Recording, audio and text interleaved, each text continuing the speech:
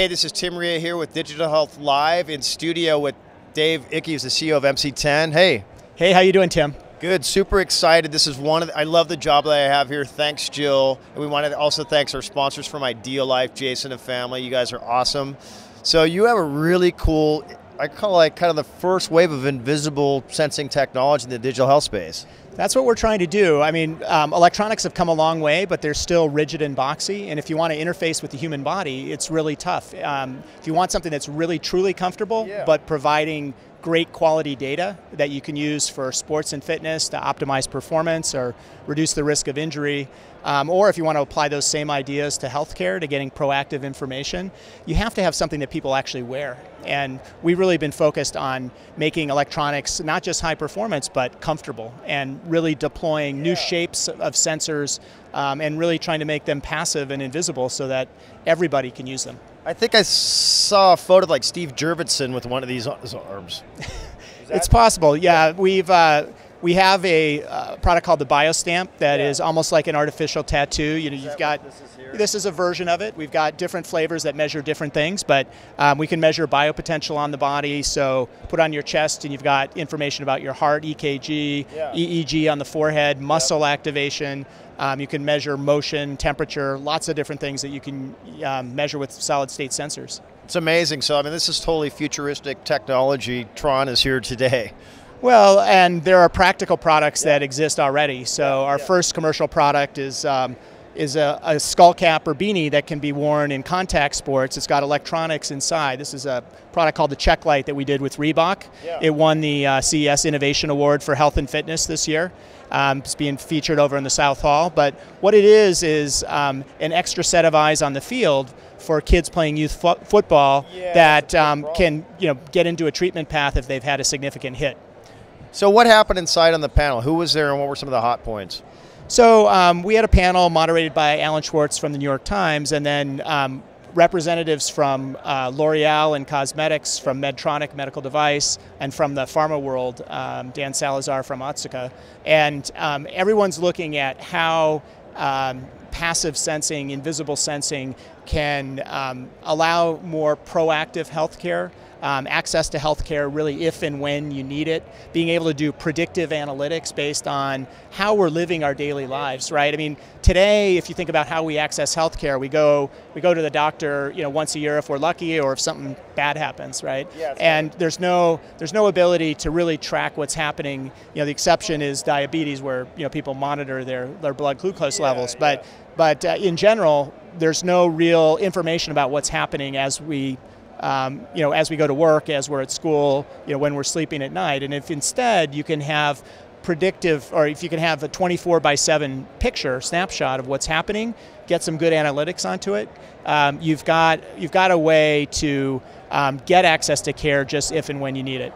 So you're using like nanotechnology, or what are the basis of this development? So two technologies brought together. So conventional micro and nano electronics that are used for computer chips to build a $300 billion industry today. And then we're merging that with soft, stretchy materials. It could be nylon or lycra like you use in sports. It could be a polyurethane on a catheter that goes inside the body. So whatever types of stretchable decals, plastics, polymers, fabrics, we can integrate conventional electronics with in a thin, stretchy form factor. So when do you see a day we'll all be able to buy this stuff at Nordstrom?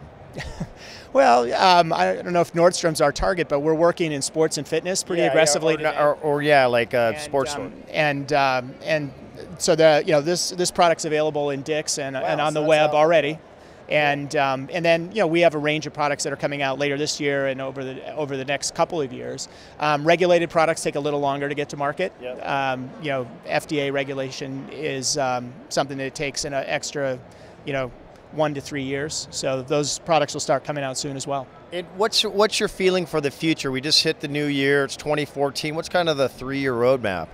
Well, I think what we see is that computing has really moved from smartphone and tablets into wearables. The Gen 1 wearables that are out there give you some useful information, but they're still in a form factor that really applies to early adopters. And I think what we'll see as electronics are getting thinner, more conformal, integrated into apparel or stuck directly on the skin in a sensing sticker, much broader adoption of the technology. Interesting. I know there's a helmet company that makes a helmet sensor, and then you guys kind of work with I guess what kind of partners do you guys work with? Well, so this product was done with Reebok, and it's designed to go underneath anybody's helmet, so existing football or lacrosse or hockey helmets. We also have an unhelmeted version that'll be used for soccer and other unhelmeted sports, because interestingly, Taekwondo or... Well, as many concussions happen in girls basketball and soccer as happen in tackle football in the U.S. Yeah, so there's a number of places where head injury is becoming a big issue. Okay.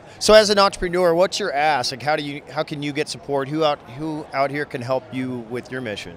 Well, what we're trying to do is make people aware that that electronics don't have to be rigid and boxy, and that brand new form factors are possible for people developing products. We see ourselves as the leader in body integrated computing, really by dissolving the boundaries between technology and people. And I think the consumer electronics companies are trying to figure out how to get into healthcare.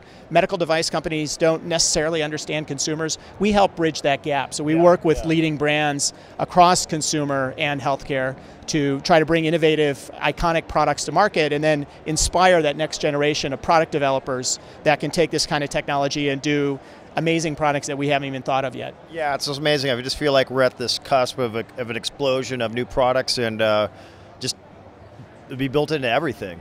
Yeah, I think it's, if you see about how electronics have become part of our lives, our homes, our cars, they've really proliferated to a lot of areas. But one area that hasn't seen as much is healthcare, really because the form factor is not well matched the body. If you've tried to, run with your smartphone, banded to your arm, it's just not a pleasant experience. A heart rate strap, is constraining for a lot of people. So if you can have the power of electronics to give you some personalized insight so you can change your behavior, but not have to deal with, big and clunky, that really changes adoption. So David, let's wrap up with your website and Twitter handle, how people can connect up with you. Yeah, so the easiest way to reach us is www.mc10inc.com, and you can find all the information there. Congratulations on your award, winning the CES big award, and thanks for being on the show. Thanks for having me. Appreciate it.